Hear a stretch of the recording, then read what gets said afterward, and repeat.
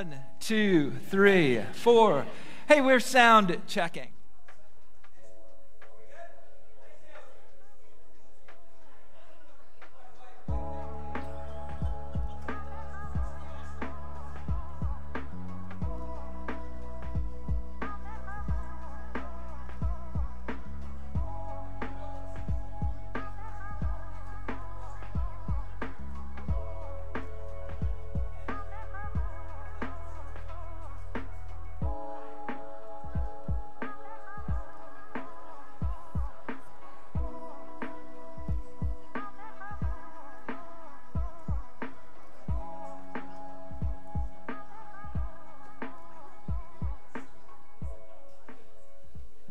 Good evening, Christ Church. Welcome to Going Deeper. I'm so glad to be with you here tonight. My name is Lindsay, and this is my husband, Andy, and we'll be hosting the service tonight. During worship, we would love to pray with you if you would like prayer. So you can come up here and pray, but also this side is always open. If you want to come up and pray by yourself, you can also pray at your seat. If you're online, you can pray at home. We want to say hello to you guys online too. Andy is going to pray for the service. Dear Lord, thank you for this time. Thank you for this church and these people. I pray that you would bless us tonight. Help us to be open to your word and to the Holy Spirit, that Holy Spirit would just descend on this place and fill our hearts. Be with us as we worship. Help us to have open hearts to you. We thank you and praise you. In Jesus' name, amen.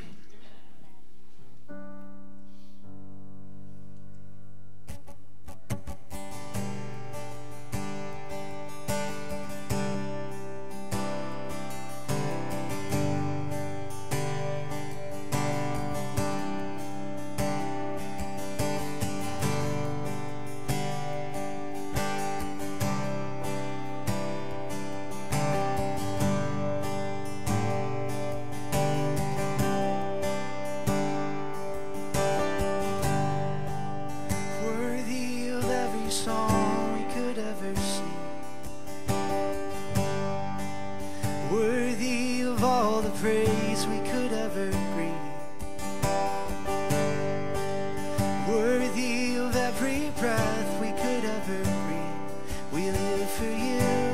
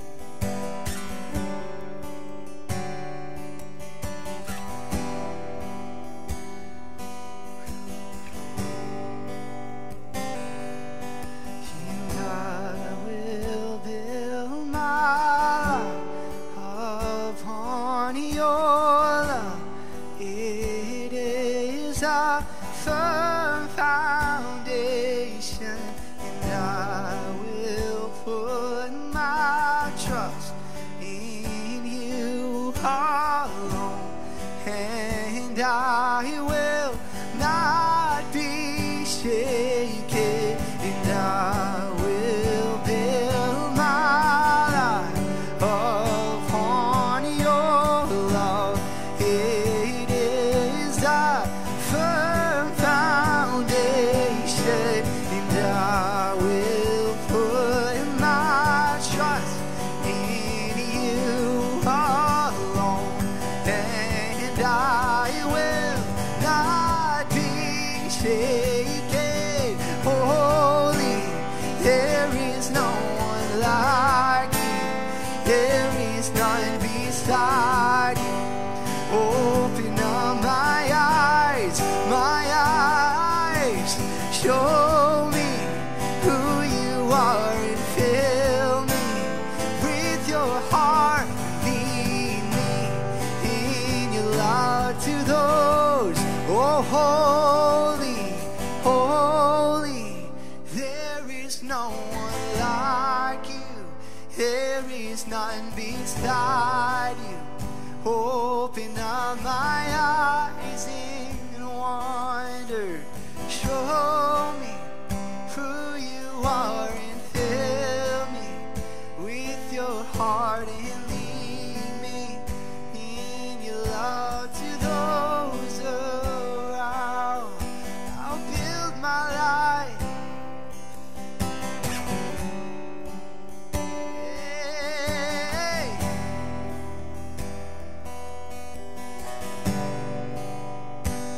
Lead us in your love, in your love.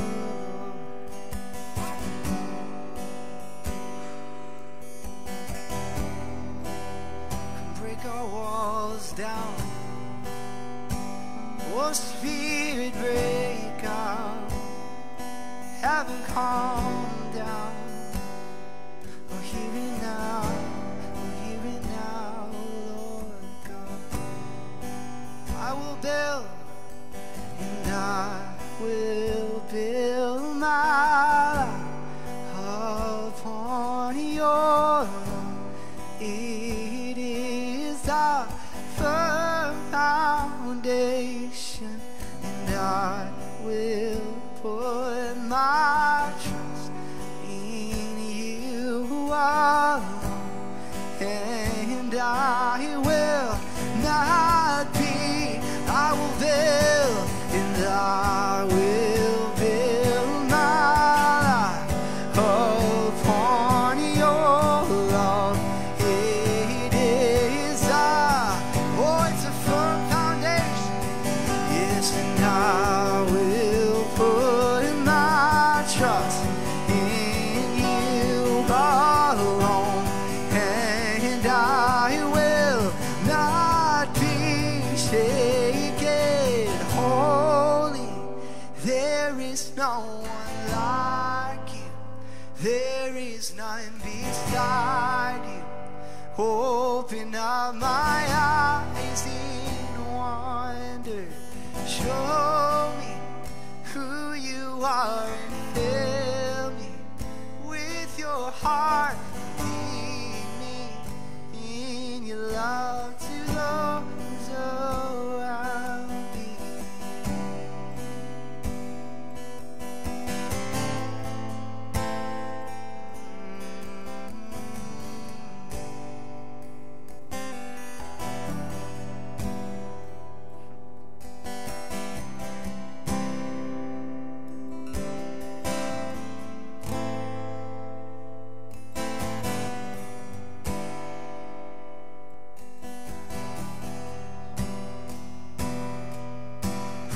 Praise the Father, praise the Son, praise the Spirit, three in one. God of glory, majesty,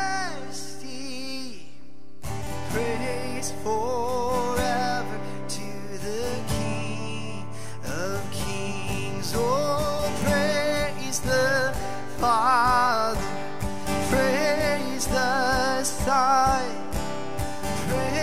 is the Spirit freeing away. Oh God of glory, majesty, oh praise forever to the King of Kings. Oh praise forever to the King of Kings. Oh praise forever to the King of Kings.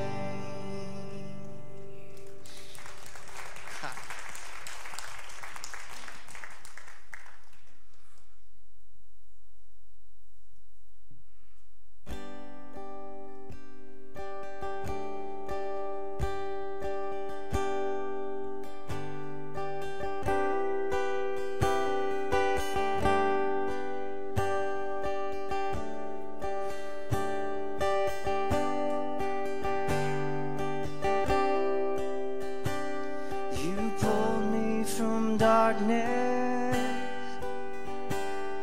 and clothed me in garments of praise. Jesus, forever my song will be you. I'm living in freedom. You've taken my burdens away. Jesus, forever my song will be you, only for you. For the cross that you bore and the death that you paid, for the victory you won over death and the grave. This is the reason I sing, for the hope that you give and the joy that you bring, for the promise that heaven is waiting for me. And this is the reason I sing.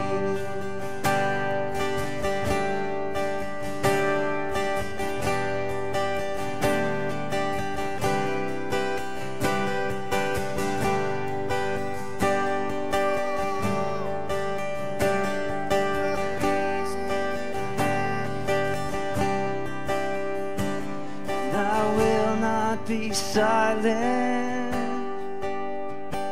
and I'll testify of your grace. Jesus, forever my song will be you, only for you. For the cross that you bore and the death that you paid, for the victory you won over death and the grave. This is the reason I sing, for the hope that you give and the joy that you bring, for the promise that heaven is waiting for me. This is the reason I sing.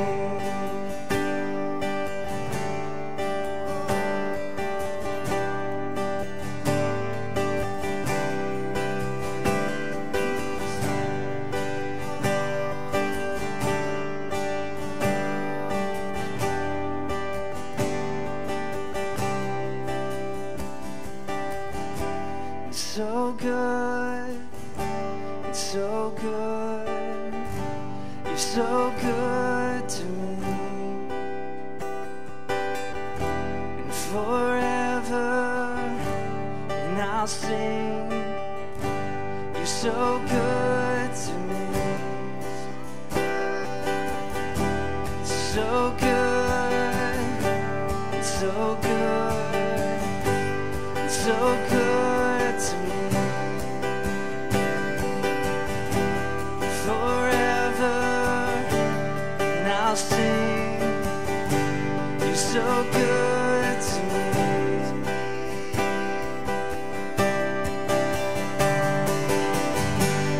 For the cross cross that you bore and the debt that you paid, for the victory you won over death and the grave. This is the reason I sing, for the hope that you give and the joy that you bring, for the promise that heaven is waiting for me. This is the reason I sing, for the cross that you bore and the debt that you paid, for the victory you won over death and the grave. This is the reason I sing, for the hope that you give and the joy that you bring, for the promise that heaven is waiting for me. This is the reason I sing.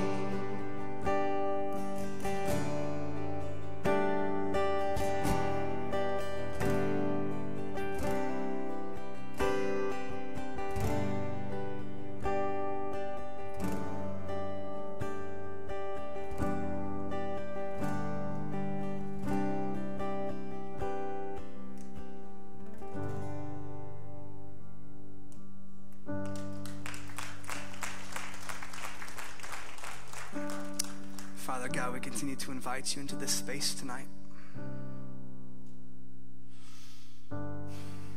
Lord, as we continue to sing, as we prepare to hear your word, won't you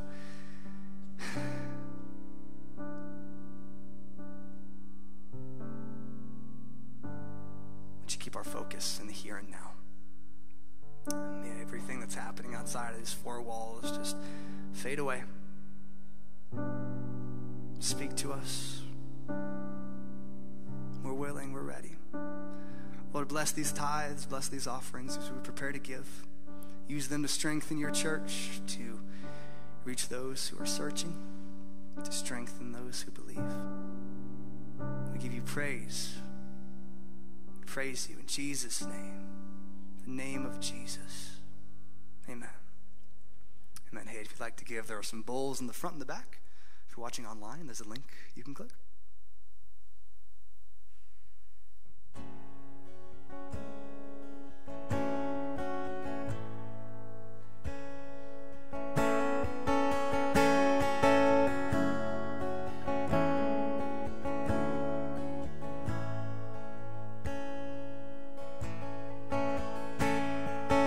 Daily, daily I surrender, and grace for today is all that I need. Surprised by your mercy, it's new every morning. Awaken my soul to sing. Awaken my soul to sing. I will trust where you lead. I will trust when I can't see. Morning by morning, great is your faithfulness to me. Breath by breath, overtaken by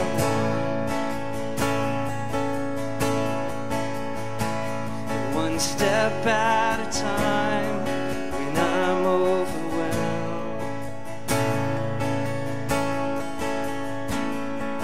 Strength for today, bright hope for tomorrow.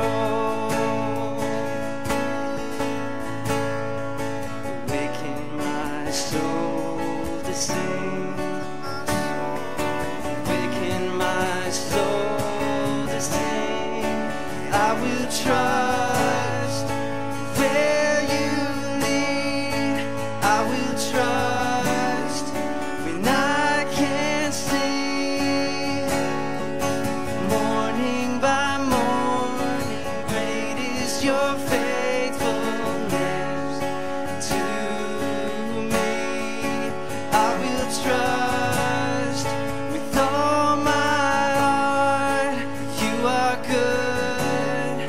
You always are.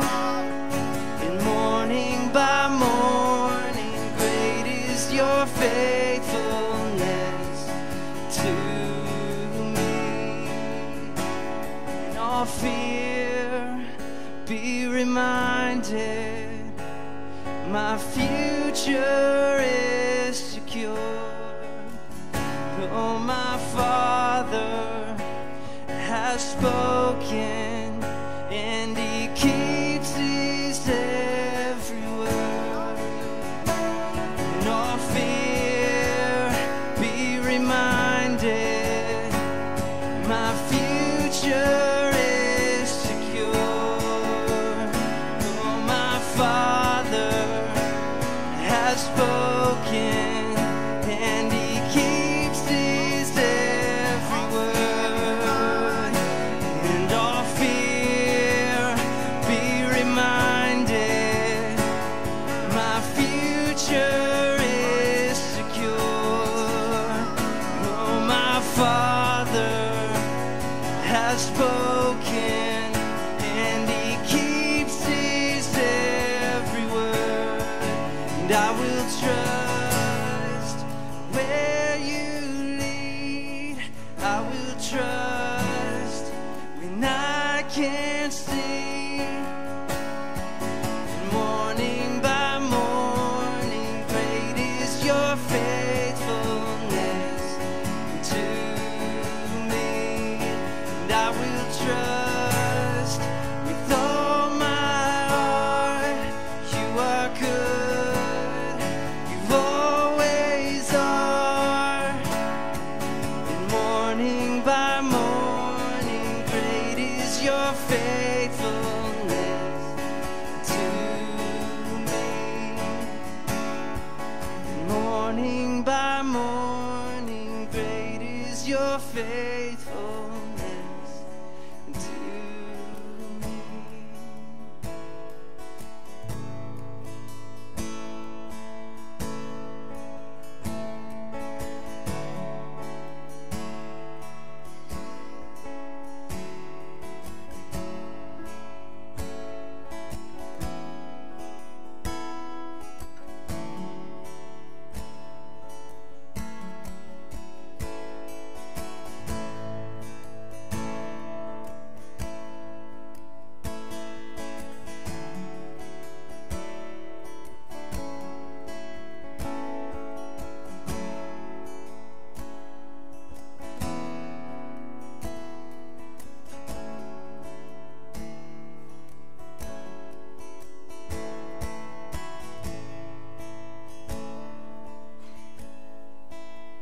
Amen.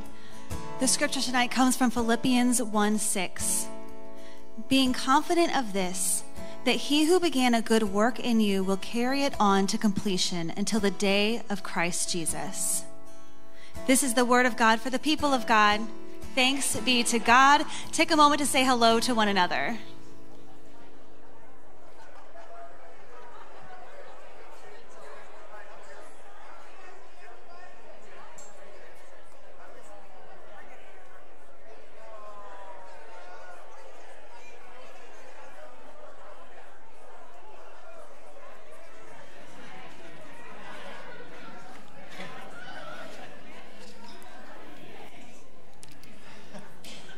God is good all the time. Welcome to everybody at our CM campus, at our Millstadt campus, and of course to everybody who joins us online. I would like to just open up by offering praise to God for some things. You know, I ask you to pray about things, and sometimes we ask people to pray, and then we forget to tell people how it turns out. And sometimes we think, well, I don't want to make people think I'm calling attention to myself. If we've prayed and God answers the prayer, we're calling attention to God, not us. We're calling attention to God, not us. So a couple of things I wanted to share with you. First of all, everybody that was on the launch team for my new book, That's Good News, on Facebook, I want to say thank you. We're hoping for about 200 to 300 people. We ended up with 450 people on that launch team. They helped get stuff out, spread word about the book. So I just want to say a personal thank you, and all of you online, I want to thank you as well. We ran into a problem yesterday on the book release day, the formal book release day. When the pre-orders came out on Amazon, the book had a glitch in it and the cover didn't load. So if you looked on Amazon, by the book, that's good news. It said no image available, which is really, really attractive. It's like an album that the cover of the album says no image available. They tried to get it fixed, and finally we were pretty sure that we were just going to have to go into launch day with no cover on the book. On launch day morning, I checked about 5 till 8 in the morning that we were going to kick everything off. The cover was not there. I checked again at 8 o'clock, and bam, the cover was there.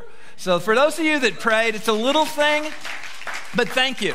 I also wanted to give praise to God, because both in pre-release and yesterday on launch day, That's Good News hit #1 on Kindle. It hit #1 on Amazon on their 100 hot bestsellers kind of lists. For church growth, they hit #1 in evangelism. They hit #1 for Christian discipleship, off and on. So praise God for all of that. Thank you for all of you. Support your prayer. Again, my goal in this has never been to sell books. My goal in this is to get an evangelism movement launched, because I hear the Spirit of God saying the church needs to turn its heart back to Jesus and back toward evangelism. And I tell God all the time, Lord, if you are wanting to send a revival, and right now you're following what's going on at Asbury University, I'm saying, Lord, if you want to send a revival, I'm volunteering us to be the evangelistic wing. All right? I'm volunteering us to be that evangelistic wing. I see God doing some incredible things. And when I looked on those bestseller lists and all of those things, I mean, I looked at the top 10. I was the only author I had never heard of. And so only God can do that kind of thing. So thank you and praise God, and thank you to all of you who have helped promote, helped get word out, and most of all, have helped get this thing in the hands of people. I do want to let you know, we do have some copies of this in the bookstore. After church tonight, the bookstore is actually going to stay open, and I'm going to swing in for about 15 minutes. If anybody would like one of these signed to them, personalized in any way, if you want to give it to somebody, please do that. I'm happy to do that. So right after church, I'll be in the bookstore for about 15 minutes if you would like to pick one of those up. Also wanted to invite you to one of our book studies. We are going to mobilize this church into an evangelistic machine for the Lord over the next 2 years. That's the vision. And when it comes to evangelism, you got to answer some questions. Number one, why should people evangelize? Because most Christians don't. And you can say, well, you should, but why? Why should people evangelize? Number two, what is the gospel message? You'd be surprised how many Christians have no real idea. And number three, how do you effectively evangelize? Well, we want to teach you how to do all of those things. So we're going to have a series of small groups, 5-week studies. I think Pastor Carmen's teaching one, Mike's teaching one, Kevin Siddle's teaching one, but we're going to have a series of studies. Some of your small groups are going to take this on for these weeks as a study, but we're just going to equip our people in how to share the good news of Jesus Christ. And I will say this, it all begins, and it will all begin, when the American church decides once and for all the gospel of Jesus Christ is good news. Always has been, is now, always will be, and who doesn't want to share good news? So that's what we're looking at. So invite you to do that. Those of you that are ebook people, Kindle has done really, really well, and those can be instantly downloaded now. I've also been asked about an audio version. We do not have one. Our publisher does not have that. But I found out today that if you download the Kindle book and say, Siri, read this, it will read you the Kindle book. So in a sense, it is an audio book. And if you are happy to have Siri read it, and the cool thing about Siri is they can read male or female voice in any accent you want. So awesome. So all of those things. Last thing I want to share is my friend Babette. You guys know Babette. Babette, wave. There she is. She went to Israel on the pilgrimage with us.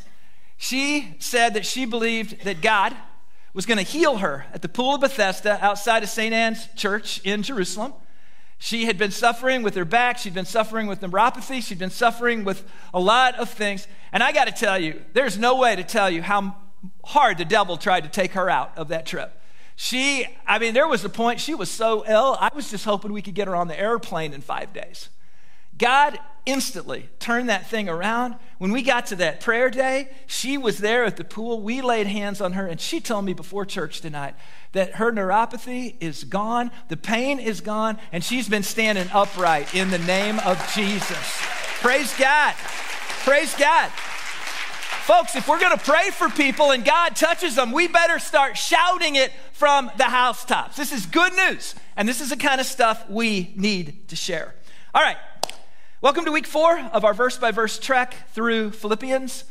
We are still at the Trailhead. Sorry. For the past 3 weeks, we've looked at Acts 16 to recount the circumstances and conditions surrounding the initial planting of the church in Philippi. And it was to that church that Paul wrote Philippians. It's Paul's second missionary journey. It's 49 AD, winter. Prompted by the Holy Spirit in the form of a vision, Paul's trip is going like this. He goes through his hometown here at Tarsus, Derbe, Lystra, Antioch. Now we're going to be in this area where we're going to be going on pilgrimage at the end of next year. I guess the year, 2024. We'll be going on pilgrimage here. Then he gets up into here, and all of a sudden God says, you keep pushing west. Paul changes his itinerary, goes to Troas, crosses the Aegean Sea, and pushes into Greece. The first town you get to inland is Philippi. So that is where the book of Philippians comes from. We're doing the story that lets you know how the church was founded. Once in Philippi, Paul discovers what I'm going to call some Jewish-leaning Gentile women, and they're praying by a small river outside the city. This is me there. That's the small river outside of Philippi. And so they are praying at that river. Paul shares the gospel with them because Paul thought the gospel was good news. He shares the gospel with them.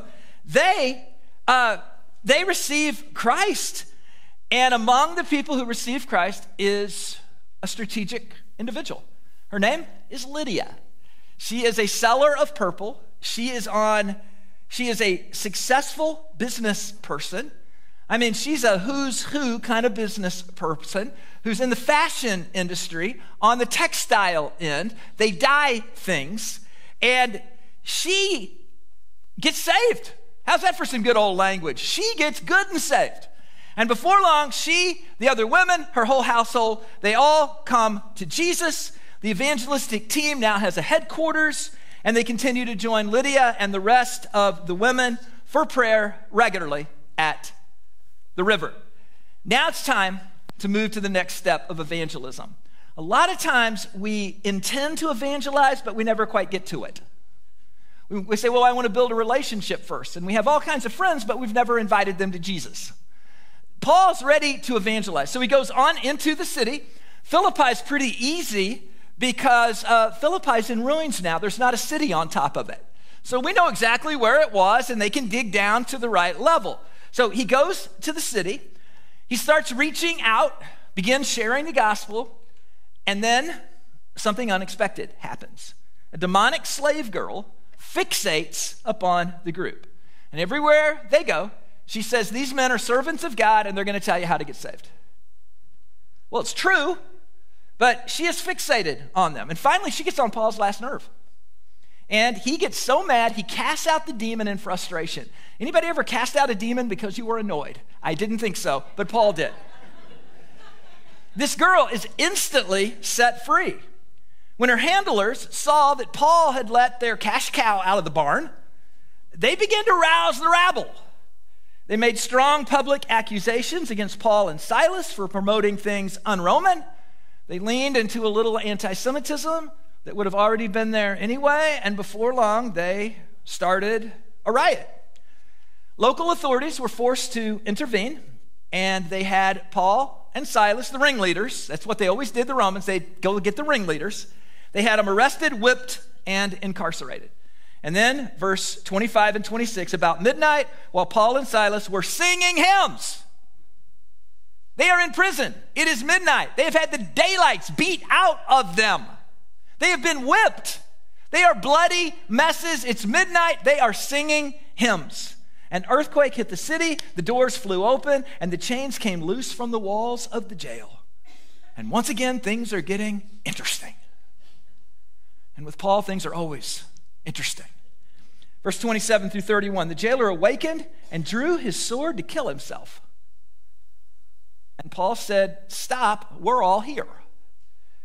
A Roman jailer who had prisoners escape on his watch had failed in the execution of his duty. Their orders were to keep prisoners incarcerated until they received further instruction. And if those prisoners escaped for any reason, it was on the jailer. Plain and simple.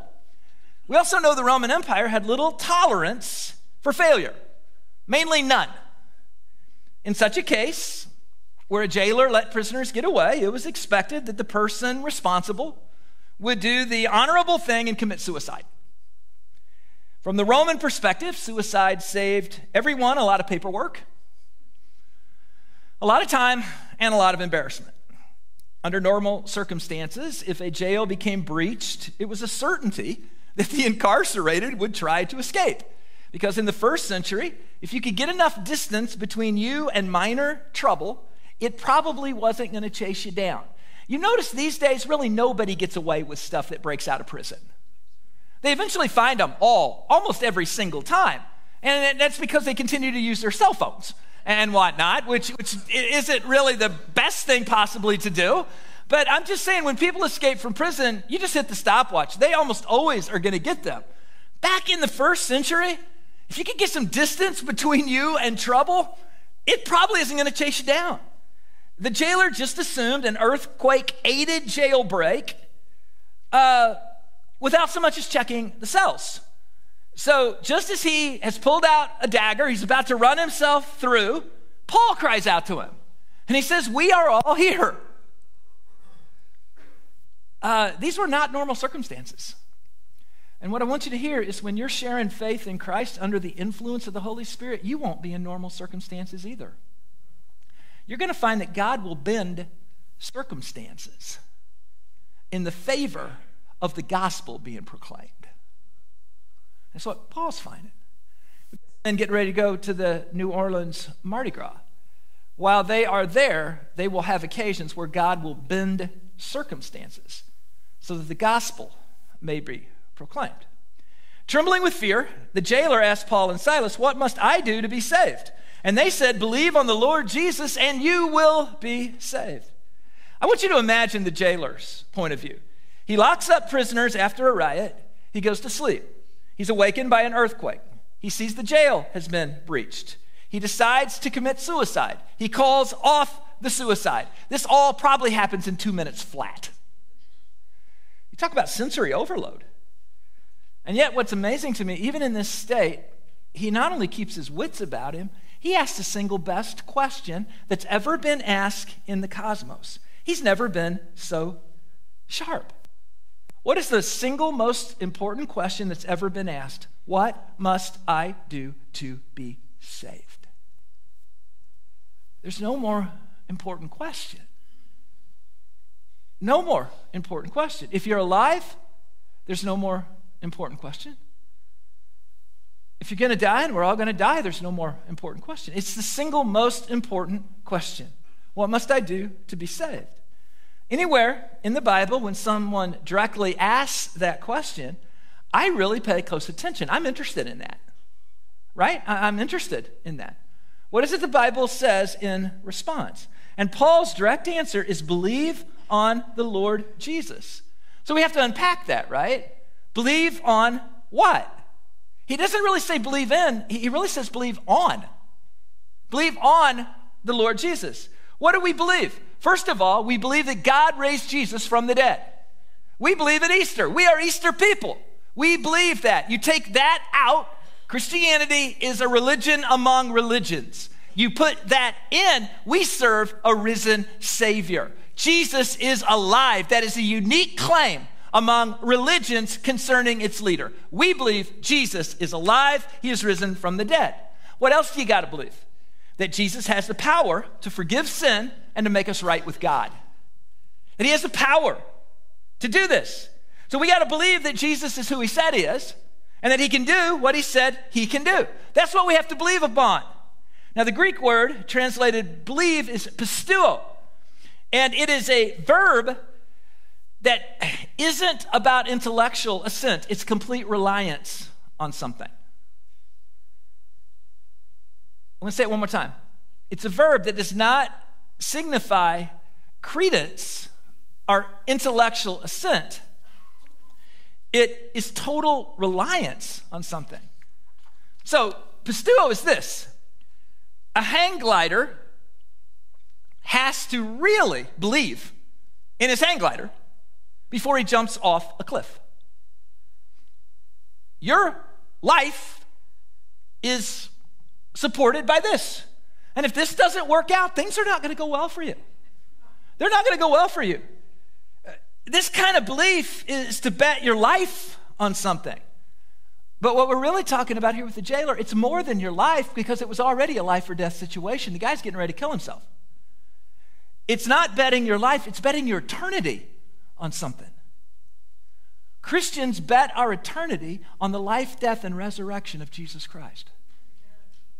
We bet our eternity on it. There are a lot of people today who offer intellectual assent to the tenets of the gospel. They know the general story, they know Christmas, they know Easter, they know a few of the New Testament's greatest hits, but the story has not fully become their story. They know it, but they don't own it. They have it in their heads, but it's not captivated their hearts.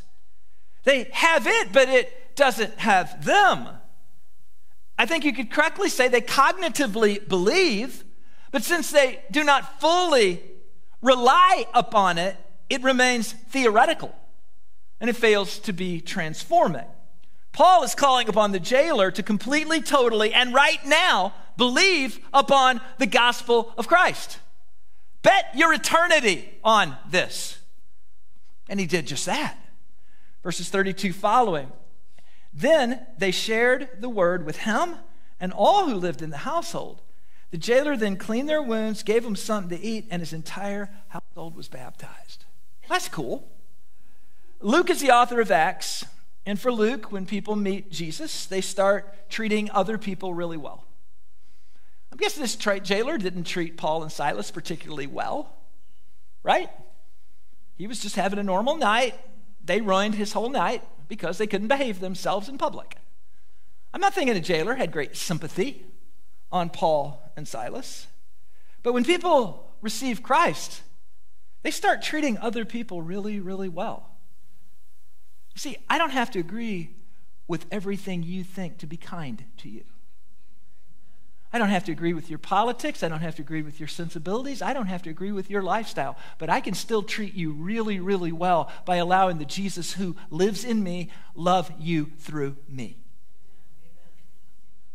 Becoming Christian does not just change your eternal destiny. It also changes us. This parallels Jesus' parable of the Good Samaritan. You remember the unlikely hero in the story was the one who actually did something when somebody was beaten and in need. Paul and Silas were beaten and in need. The jailer did something.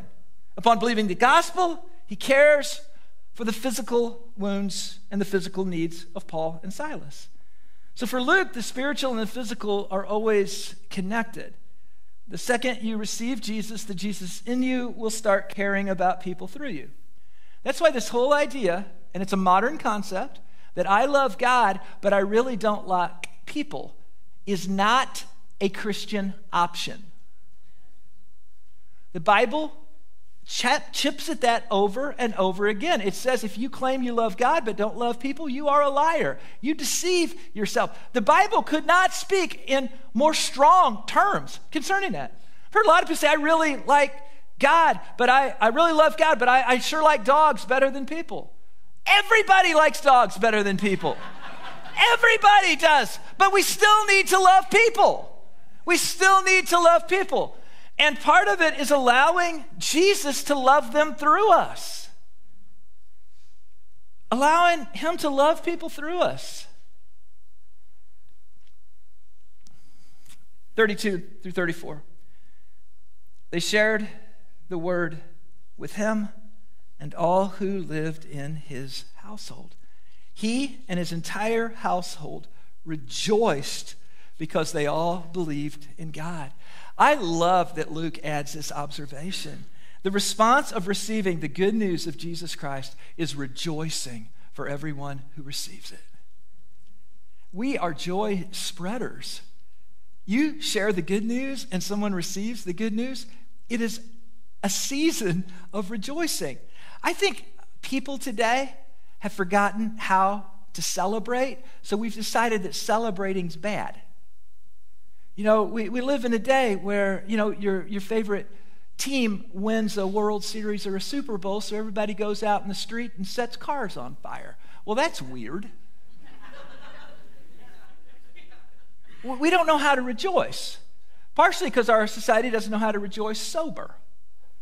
So you get a lot of people who don't make good decisions sober, get them drunk and see how they do. But Christianity is a rejoicing faith. We are saved. We are saved. We are spreading good news. We need to rejoice. Our hearts need to be happy and not sad. And I think part of the problem with the Western church today is that we have this dour form of Christianity. Because everybody's against us. Stop it. Everybody's not against you. Everybody's not against you. 99% of the world could care less about you one way or the other. So get over yourself. Everybody's not against you. But we're sharing good news. And when people receive that good news, there is rejoicing for us in the sharing. There's rejoicing for them in the receiving. And I think we just need to have some time to be happy. One of the things that is really interesting to me with the social media phenomenon, and social media has the opportunity to do some great good. For example, there's a revival going on at Asbury University right now. And there was another revival that happened decades ago there. The big difference is social media. Because we now live in a time where what's happening there can be communicated throughout the country instantly. People are sharing live videos. Reverend Carmen just got in her car and drove. You talk about a God chaser, right? She just got in her car and drove there. We've got some young people who are going to be heading there. They just want to see what's going on. They just want to be there. But people are taking live videos so they can be a part of that. And so it allows folks to come in, but one of the social media downsides is that we kind of have this idea that we've forgotten how to celebrate with people. People have something that happens in their life and it's good, and they kind of put it out there, and it makes everybody else feel crummy about themselves.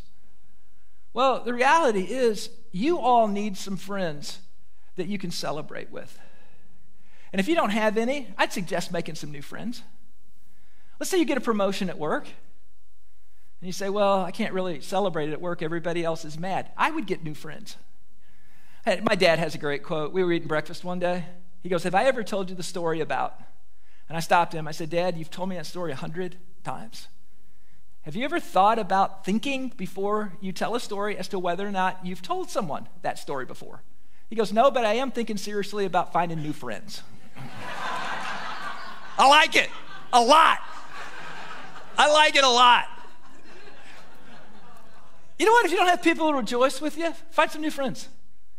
Find some new friends. If somebody's not happy your kid made the honor roll, find some new friends. If something good's happened to you and you don't have anybody you can honestly share that with, find some new friends. And I hope they're Christian friends, because we ought to be able to rejoice with each other. I'm rejoicing with Babette. God has touched her body and answered her prayers. When I said that, she was back there going like that. Praise God. We need to rejoice. We need to rejoice. We need to rejoice. Why? Because we believe in God. Verse 35 through 37. The next morning, the prisoners were ordered to be released, but Paul refused to go. You gotta like Paul. He said, we are Roman citizens who were publicly beaten and jailed without trial. Tell the city leaders to come and release us personally with an apology. Paul is a charmer, he is. The local authorities at Philippi had steered clear of a riot. Things were back under control. The ringleaders were incarcerated. There was no loss of life, which meant all of them would keep their jobs. Status quo seemed to be maintained. Always remember, bureaucracies exist to maintain the status quo. That's why they're so reluctant to embrace innovation, because it disrupts the status quo. So the authorities were hoping to whisk the troublemakers out of town, be done with the whole thing. They can take their followers with them. So orders were sent from the city magistrates to release the prisoner. And then the Philippian magistrates hit 3 significant snags. Number 1, they discovered that Paul and Silas were Roman citizens. That is a problem because of number 2. Roman citizens could not be beaten and incarcerated without formal charges and a trial.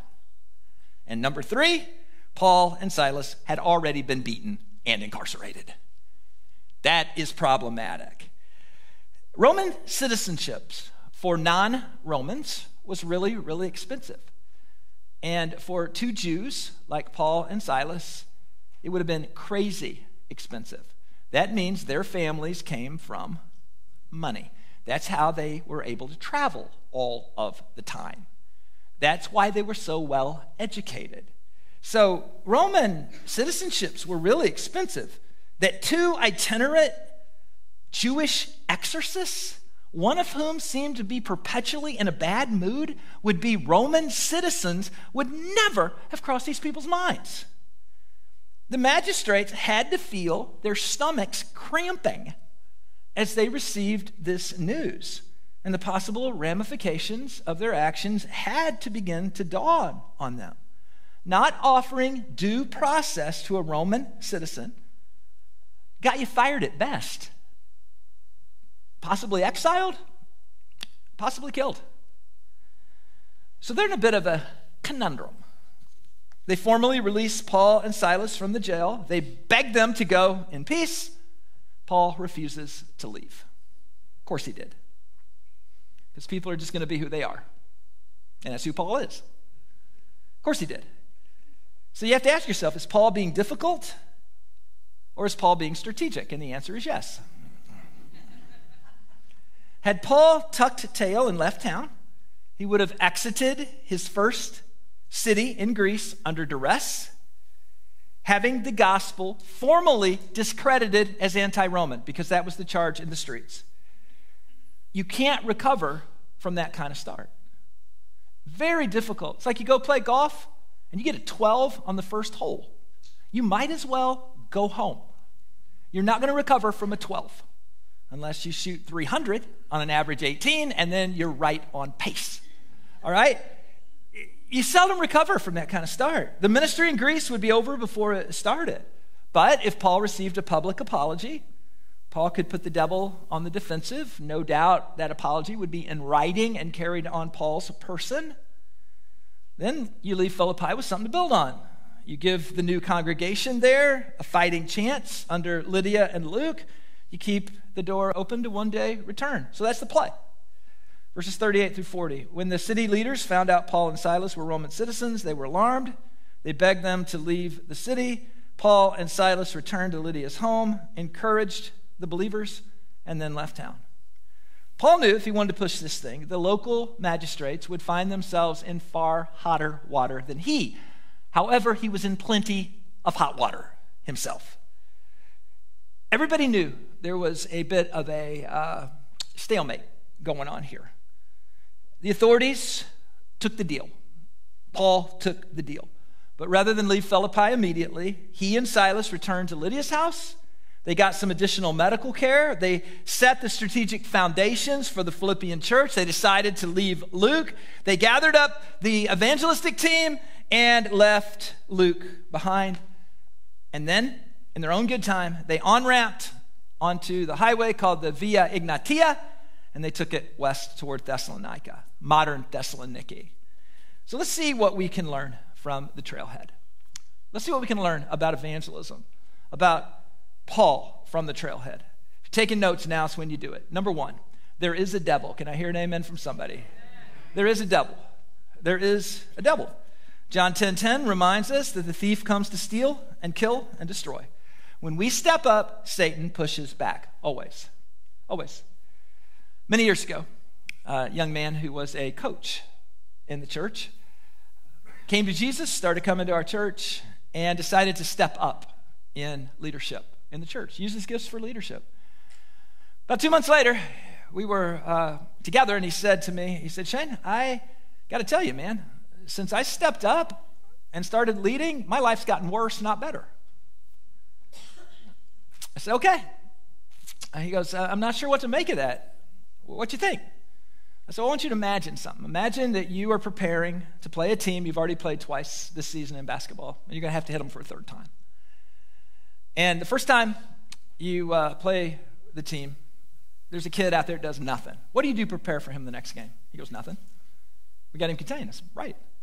I said, the second game, you do nothing to prepare for this kid. The kid scores 30 points, gets 10 rebounds. What are you going to do the next game? He goes, I'm going to put a man on him. He goes, he's on my radar screen now. I'm going to make sure that we shut him down and somebody else is going to have to beat us. I said, that's how Satan is. You spent most of your life no threat to Satan at all. Nobody guards basketball players who don't shoot, don't score, don't rebound, don't get assists, don't get steals. Nobody pays any attention to them. They just stand there. They just stand there. Nobody pays attention. You don't need a defense against that. There's nothing threatening about it. But if that player decides they're going to start cracking at it a little bit, all of a sudden, they got your attention. When you step up in leadership, when you decide you're going to start evangelizing, sharing your faith, you're going to get Satan's attention. So you just need to realize there is a devil. He will try to stop you. Alan Prass tells this great story. Many years ago, how many of you remember back in the days when we did knock-and talks here at Christ Church? We would get brochures, put them in a little plastic container, and we would go all over the Metro East into neighborhoods. And at first we did what we called hang and runs. So we would just hang them on a doorknob and leave. That was it. Hang them on a doorknob and leave. And then we decided to up the ante and do knock-and talks. And this was 10, 15 years ago. I wouldn't do it now. But 10 or 15 years ago, you'd knock on a door on a Saturday morning, and you would say, hey, my name's Shane. I'm your neighbor. I live down the road, and I go to Christ Church, and I wanted to invite you to church. Do you have anything I could pray about with you? And Alan said he was really uncomfortable doing this, all right? And he said 2 of the first 3 houses he went to, they slammed the door in his face. And he said he was really tempted to go home. This was not going well. And he said, you know what? I made the decision that I was going to keep knocking and keep talking. And he said, I was treated wonderfully by every single person I encountered for the rest of the day. What happened? The devil tried to shut him down quick. Satan just tried to shut him down quick. But Alan didn't give in. And he worked through. So there is a devil. When we step up, Satan pushes back. But I love what James says, resist the devil and he'll flee. I got all kinds of people, you know, they want to cast out devils and all this kind of stuff and all that. And do what you need to do. But what James really says, if the devil's coming against you, resist and he will flee. What's the resistance? Knocking on the 4th door. That's the resistance. Making that next invitation after the first one went poorly. That's the resistance. There is a devil. Number 2, there is power in the name of Jesus. There is power in the name of Jesus. We need to stop doing things in our own strength, and we need to evoke the power that exists in the name of Jesus Christ.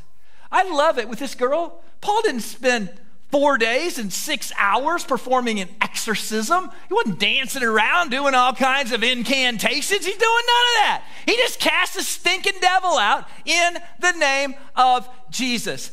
Never flirt with evil. Do not get fixated on evil. Do not turn your attention to evil because it is a pit with no bottom. It always starts out good and it will expose itself as being demonic real quickly.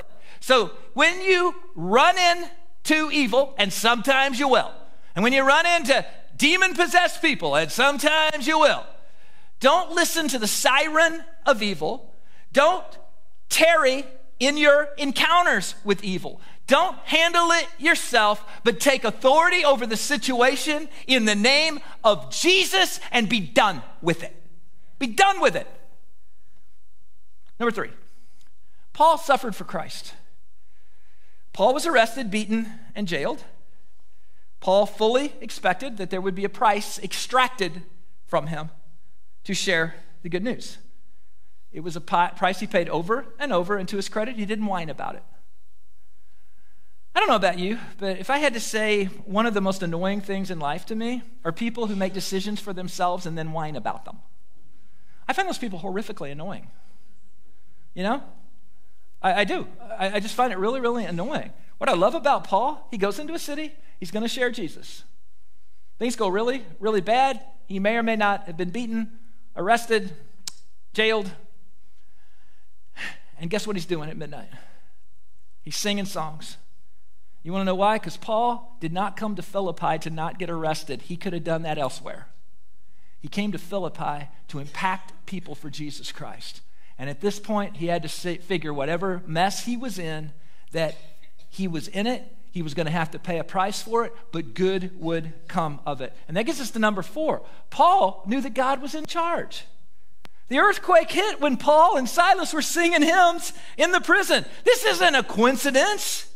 In reporting this story, Luke makes a clear statement. The Romans are not in charge. The Philippian authorities are not in charge. Python, the snake girl, is not in charge. And Paul is not in charge. God is in charge.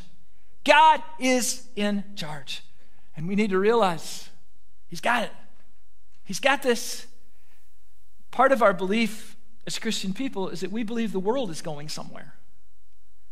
We do not believe that we are impersonal. We don't believe we were created by an impersonal universe, by random forces. If so, our lives are utterly meaningless. We're just biological mutations who live and die, and then somebody calls next until the whole thing blows up. Well, that's encouraging. We believe that we were created by the creator of the cosmos. We were created in his own image. He loves us, and we are here to serve a purpose of doing his will on the earth. Well, that's pretty good. That's pretty good stuff. And God's in charge. And we just need to realize control is an illusion. I've always known that.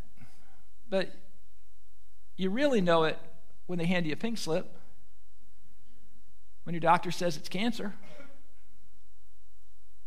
when the irreconcilable differences are now legally irreconcilable, when the prodigal son or prodigal daughter leaves and you have no idea where they are and your heart's broken. I could go on and on and on. We're not in control, folks. We're not in control. You want to know what I have control over? I have control over my belief, my actions, and my willingness to share the good news of Jesus Christ with other people. And apart from that, I got nothing. I got nothing. But guess what I got? Plenty. God's in charge. Number 5, Paul walked in God's timing. I've talked to you before, there's 2 Greek words for time. One is chronos. Chronos is a chronometer. It's sequential time. What time is it? The other is kairos, and kairos is God's time. It's more like timing than time. So what we're really talking about, Paul walked in God's timing. When an earthquake shook the jail doors, Paul didn't just rush out in a dead sprint. And I think that's what we don't understand about Paul. We always think Paul should want to get away. Paul never was motivated by a desire to get away. He was always wanting to get in trouble and see what God did. Always. That was kind of his strategy. But he believed that he walked in God's timing. And he is willing to live in the God time. He's willing to trust God for the outcome, regardless of his situation. Number 6, Paul knew his rights. Paul knew the law. He leveraged it to further spreading the gospel. Some of you, you're going to walk away from this, and this is what you're going to remember tonight. Christian is not a synonym for doormat. Christian is not a synonym for capitulation. Never has been. I remember when the pandemic was hit and the government was telling everybody what to do. And that's what governments love, is to tell people what to do. And I remember the very first echoes that they were going to mandate that churches could not be open for live worship.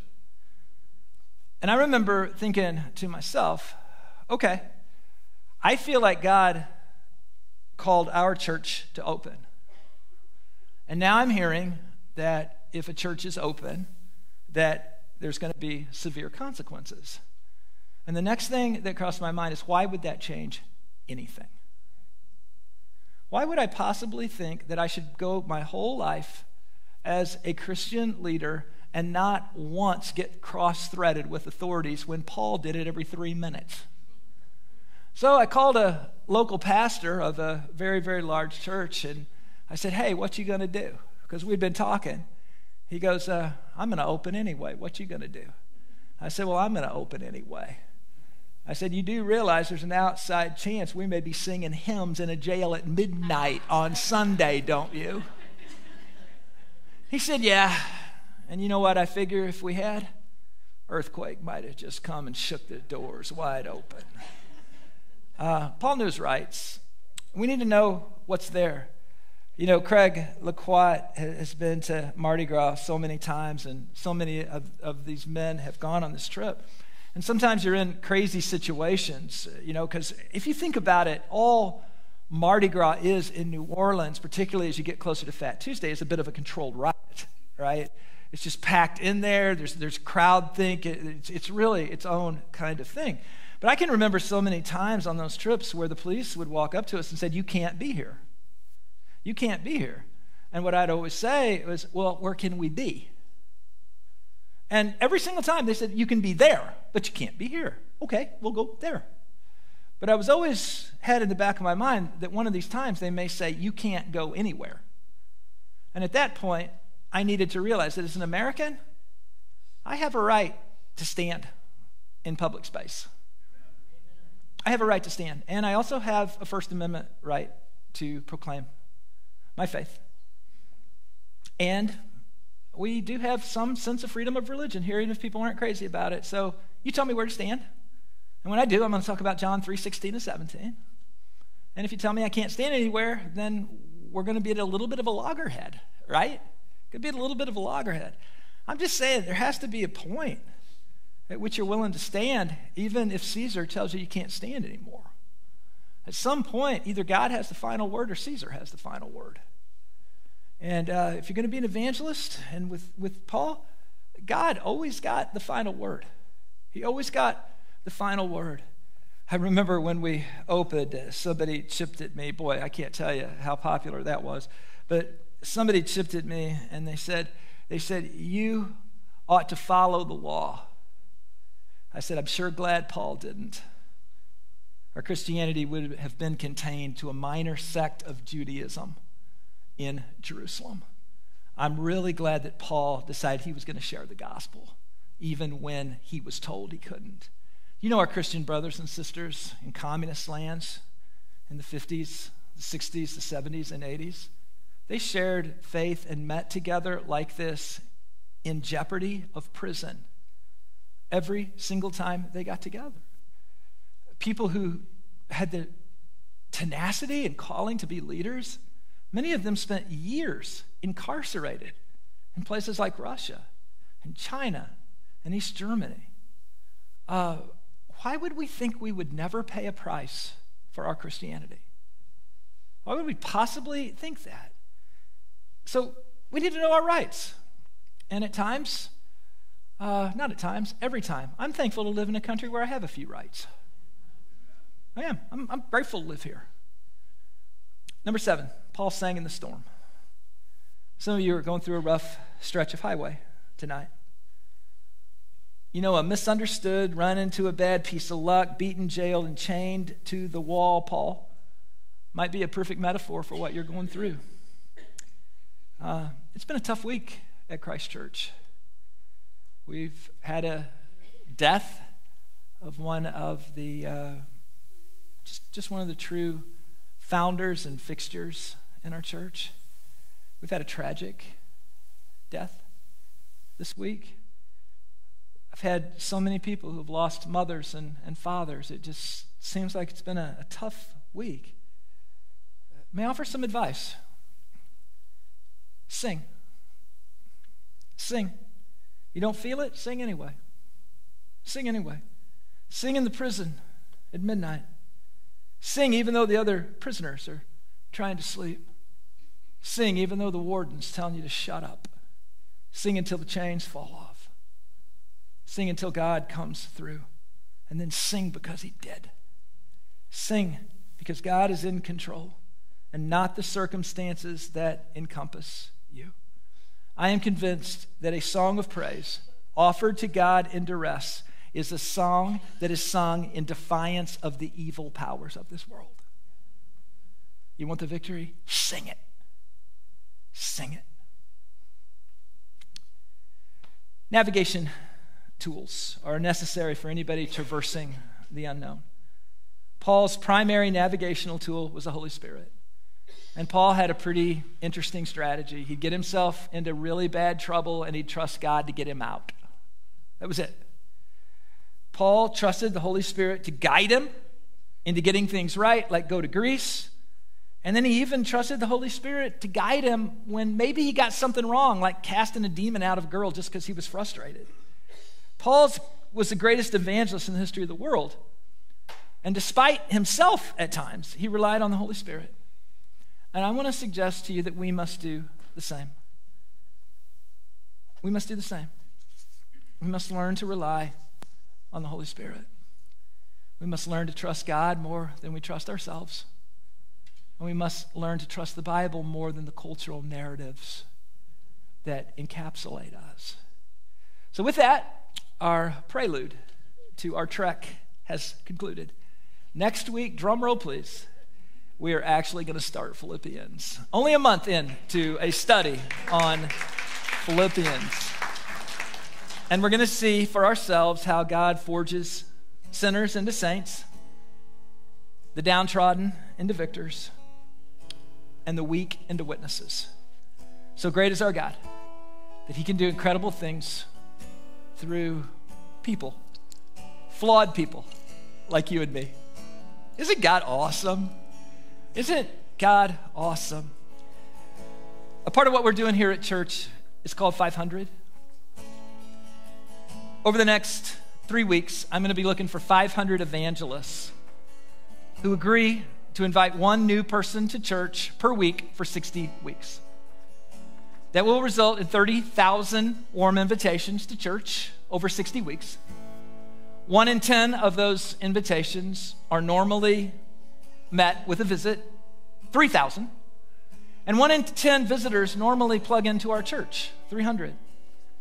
So I'm looking for 500 people to overcome their fear and to say, I'm in. We're going to teach you how to do this. We're going to equip you. We're going to teach you. We're going to invest in you. Take these Bible studies. Read my book. But we're going to equip you to do this. It's not going to be like a Rambo exercise where they drop in behind enemy lines and say, good luck, kid. It's not going to be like that, all right? We're going to equip you. But what I can't do is I can't say yes for you.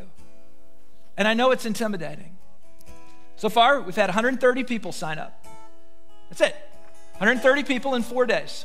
So if you were hoping other people would constitute the 500 and let you off the hook, hasn't happened. And I'm going to tell you, I don't think it's looking good. I need you to say yes to God. You don't have to have the faith to know how you're going to do it, but you do have to have the faith to start. Right outside the doors on your way out, Lauren is going to be at a table. It's going to have these 500 brochures, and there's simply a sign-up sheet. And I'm just going to ask you to put your name on the line. Say, I will be one of the 500. I'll be one. We'll step out in faith. Learn to listen to the Holy Spirit and just see what God can do through me. I'm convinced that a bad witness is better than no witness. And I'm convinced that a good witness is better than a bad witness. So why don't we learn how to be good witnesses? Why don't we learn how to be good witnesses? And why don't we learn how to do that together? And why don't we learn how to hear the Holy Spirit? And why don't we just see what God is getting ready to do at Christ Church? And how God might use this church as an evangelistic wing of a Holy Spirit movement that I believe is encompassing this country just as we speak. God, if you want to unleash a movement in America, Christ Church is in, and we're volunteering. We're volunteering to be the evangelistic wing. Thank you guys for the joy of preaching the word to you, sharing the word. Thank you in advance for signing up. Got to tell you one last story. After early church on Sunday, I kind of made my appeal. I got back into my office, and I usually look on Facebook to see who's checked in and what people are saying and all those kind of things. And I had a direct message on Facebook. And it's from somebody who I don't know if they were here or they watched online, I'm not sure. But somebody said, hey, I just want you to know I'm in, period. And then it said, I also want you to know I'm an introvert. And I get really stressed when I have even casual conversations with anybody. And with the exception of my family and one or two close friends, this is absolutely terrifying to me. I want you to know this is going to be really hard, but I'm in, exclamation point. And then she included one of those green puke emojis. One of those green emojis where something's puking. And I thought, okay, I'm in. She's in. Now I only need 498. Jump into this. See what God can do through people like us.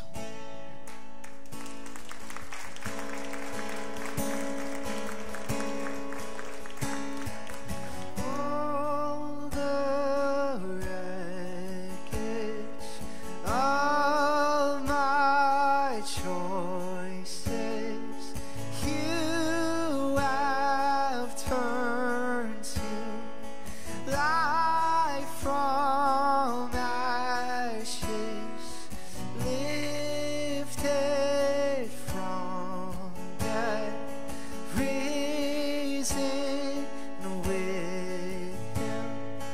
Now I stand in confidence. I know that all the wreckage of my choices, you have turned to life from ashes, lifted from death, risen with Him. Now I stand in confidence, rich in mercy, how you love me, too much to let me stay lost.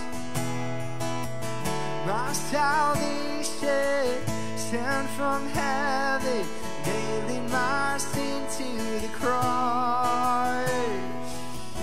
Rich in mercy, how you love me, too much to let me stay lost.